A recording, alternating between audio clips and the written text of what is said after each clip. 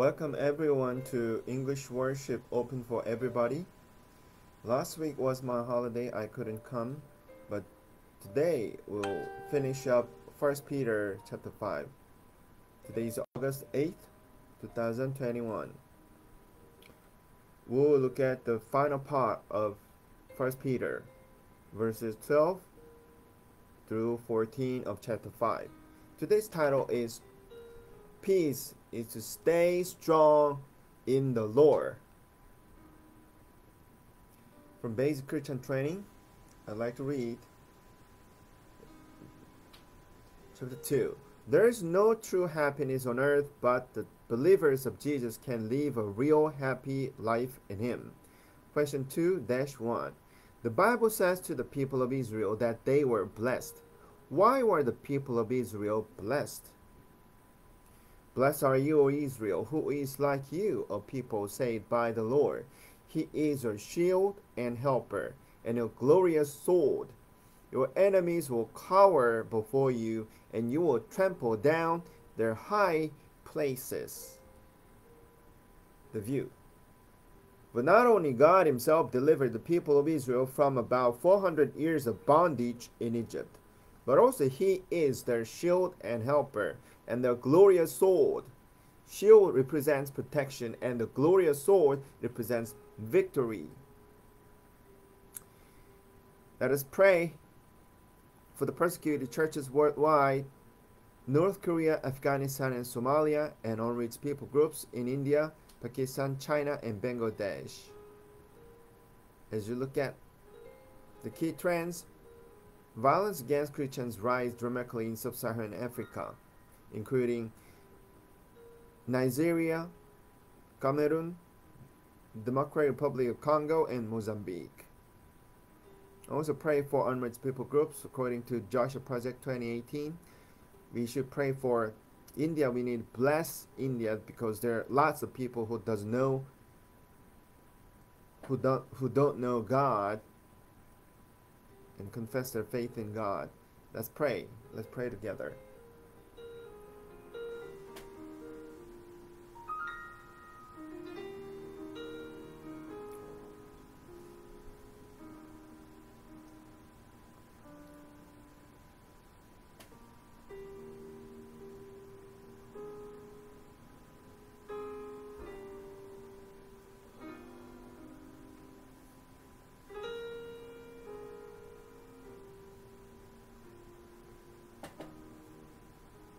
Father God, you told your people that you prepare people's heart to believe in Jesus Christ. It's not a power or wisdom or strategy to bring people to faith. It's only your bountiful grace that allow people to believe in you and come to faith and enjoy the salvation. Father God, bring your salvation upon the land of India, China, Afghanistan, Pakistan, Bangladesh. Father God, let them know God in Japan, Indonesia. Let them be blessed in Morocco, Algeria, Nigeria, Saudi Arabia, and Turkey. Lord, especially pray and ask your help and grace upon this subcontinent of India.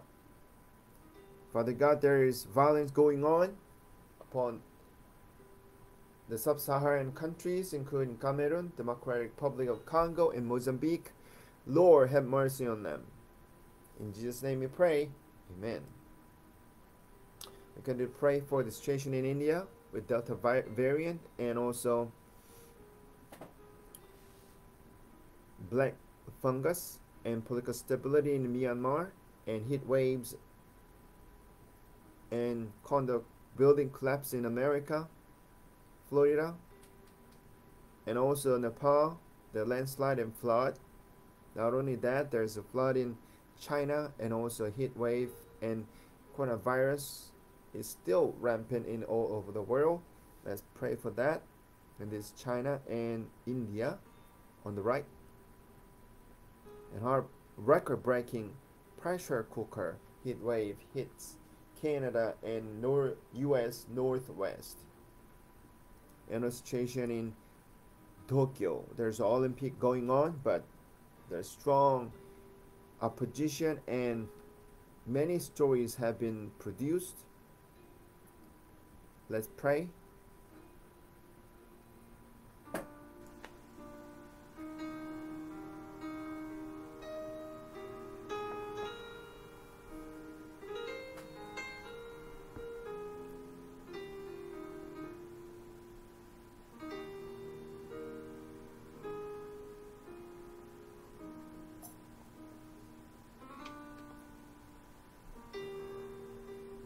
Father God, there has been so much concern and worries, especially for Tokyo 2020 Olympics. And still there's big opposition and protests against this global event. And Father God, safeguard all the players and staff and people who are helping this international event. And also have mercy on the people of Japan who are suffering from unimaginable upsurge and upkeep of the caseload of confirmed cases. Father God, and have mercy on the situation in India, suffering from not only coronavirus, Delta variant, and also black fungus and economic downturn. And also situations in China and America and Canada going through the pressure cooker heat wave and also flood. And there are many other countries who are suffering from many different cases and stories. Father, have mercy on them. As we know, as we see, as we encounter the news on the TV or media, let us pray. Let our hearts be gathered to bless them and pray for them. In Jesus' name we pray. Amen. And let's pray for the Carbon Fest campaign worldwide. Last month was Plastic Free July internationally. And also, as you watch Seaspiracy in Netflix original document, and you can know more about the bottom of this issue. And also for this week, we can use more of glass and stainless container rather than the single-use container. You can use coffee or jam bottle or glass bottle, reuse and repurpose. And let's unite our church and family to pray for all these prayers for persecuted churches and unreached people groups and situations globally. Let's pray. Let's pray together.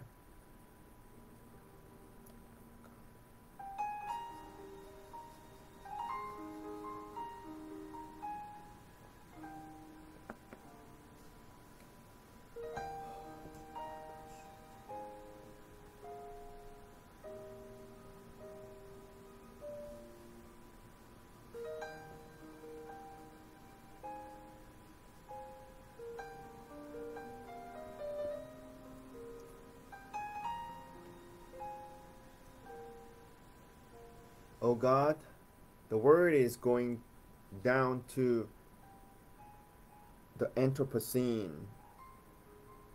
Ever since we heard about carbon and the use of that propelled by coal, energy resources, Father God, let us open our eyes to see and protect what you have given us to take care of.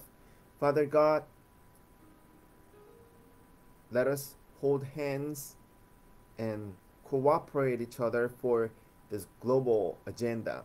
Father God, also we pray for all the churches and families to be united for the prayers, global prayers that we can do. Oh God, let our hearts open to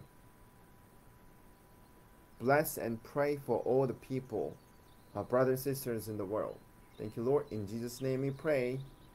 Amen. Amen. Today's scripture is from 1 Peter chapter 5, verses 12 to 14. I'll read from verse 12. Silas has helped me to write this short letter to you. I know that he continues to trust Christ well. I have written to you because I want you to be strong. I have told you how God is kind to us and he helps us. This is God's true message to you, so continue to believe it and be strong. 13. The believers here in Babylon say hello to you. God has chosen them as his people, together with you. Mark, who is like my son, also says hello to you. When you meet, kiss each other as Christian brothers and sisters. I pray for all of you who belong to Christ. I pray that God will give you peace in your minds. As finishing up this epistle, Apostle Peter focuses on this remark by saying, be strong. If we continue something without giving up, that means we are strong. How can we make others strong? By helping others or encouraging them to continue what they wanted to finish. So, if we care about each other, we know what they want and they really wanted to finish, so that we can encourage them to continue. Verse 13. Here's the expression that I noted is chosen together with you. So we share our identity with Christian brothers and sisters worldwide. We are not alone. It's not works or qualifications, but we are individually chosen by God. It's not from us, but from God. That's what it means with word chosen. So we can say, I am not alone because I belong to God. God is with me. Not only that, I'm not isolated from people because God brought me into his global family rather. In verse 13, I found out that Mark, who is like my son. We only remember and respect Apostle Paul alone, the one person, but he hadn't been alone in his ministry. He's always with other co-workers and fellow Christians and helper and supporters. From this expression, as I ask myself, do I have anyone that I may call my children? I feel so much ashamed. Is there anyone that I can say, oh, so and so, who is my son, who is like my son? So this is a prayer, my prayer. Lord, send me people that I can work with and that I can share my life with. Verse 14, the final part. Meet and kiss each other as Christian brothers and sisters. So don't get me wrong or this part misunderstood. This is not about an erotic way of affection. Rather, it's about very deep dedication and intimate fellowship under the name of Jesus Christ. It's deplorable that contemporary Christian fellowship is far away from this sacrificial devotion and faithful fellowship as we see in the Bible. The final words of this epistle is like this: peace in your minds. There could be hundreds of necessities that this elder Peter could pray and ask God for recipients of his letters. As his conclusion, Apostle Peter said what Jesus said when they met together again after the resurrection at the Sea of Galilee. Jesus said, peace unto you. Peace is what was called upon when there was a thundering storm at night, and every disciple was terrified and shuddered. And then Jesus said, "Do not be afraid. Peace be with you. It is I." Peace was declared when Mary Magdalene came all the way up to the empty tomb and took risen Lord as a gardener and was shocked to find out that's no other than Jesus. So we can apply from today's message, find your strength in risen Lord.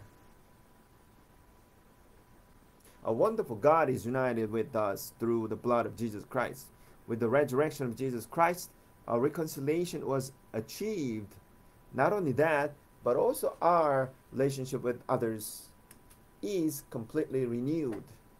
More surprising, that's not any one-time efficacy that can be replicated over and over again without ends.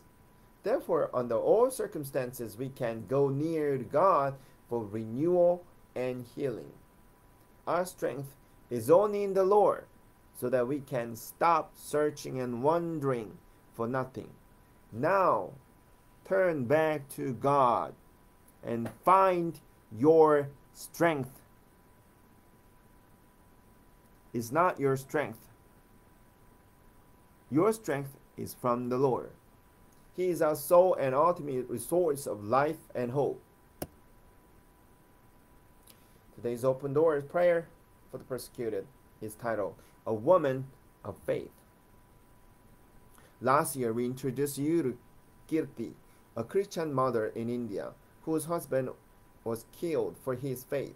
After healing in a safe house, Kirti returned to the village where her husband was killed to share Christ's love. In a recent visit with our partners, she shared, "I am illiterate, but whatever I hear from the Bible, I am sharing to others. Most of the people in my village come to me for prayer for their illnesses. I pray for them, and God heals them. I am still persecuted by some people from my village, but now I do not fear. God is with me." Amen. Amen. Please pray for my children's education and their needs. Kirti asks. Okay, let's pray together for the situations in India and the family of Kirti. As we read, she's a Christian mother in India whose husband was killed for his faith. She is alone to take care of her children. Let's bless her. Let's pray for the situation in India.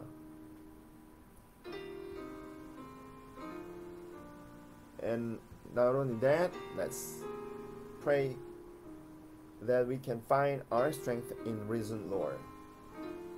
Let's pray.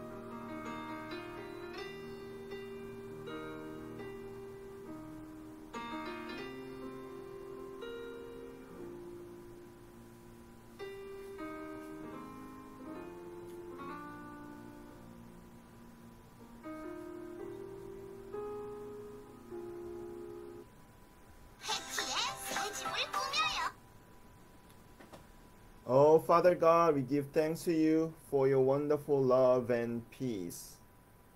Today we pray that you are the power, you are the strength and hope that we can depend on. Oh God, have mercy on us and be with us when we go ahead and pray for the world and also situations in India and the family of Kirti. Oh Father God, show your wonderful love to us. Oh God, yes, there's power in the blood of Jesus.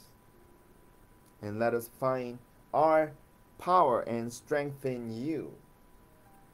Let us be renewed with our identity as you see God and as you see our fellow Christians. Oh God, give strength and grace upon everyone who joined this worship. In the name of Jesus we pray. Amen. May the grace of the Lord Jesus Christ and love of Father God and fellowship of the Holy Spirit upon all the people from far, near and far, who can find strength in the risen Lord from now and forever. Amen. Amen. Thank you for joining today's worship service, and sorry about some malfunction of technical problems, and hope to see you again next week, and may your life be blessed with the Lord. Thank you.